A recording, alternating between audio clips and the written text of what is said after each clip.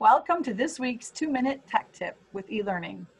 Today's question is, what are quiz options for online courses? Rhonda? Well, one of the best practices for instruction is to help students do a quick recall of the content material right after you present it.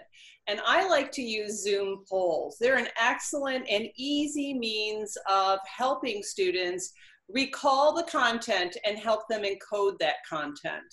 Dan, you had some suggestions too. Sure, yeah. Your early recall can even be implemented with the quiz options that Canvas offers that are built into the platform. There are two engines, classic or new, that can be used to build quizzes. And they offer a variety of question types, more than you're going to get in other platforms. Respondus Lockdown Browser can also be used for quizzes built in Canvas. Kelley?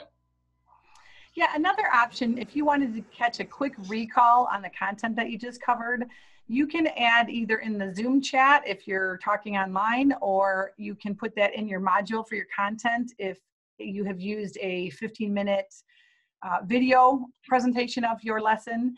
And then it will also give you a nice spreadsheet with the emails or student names, whatever you've requested, and it puts in a nice spreadsheet what all the answers were so that you can do a quick grading.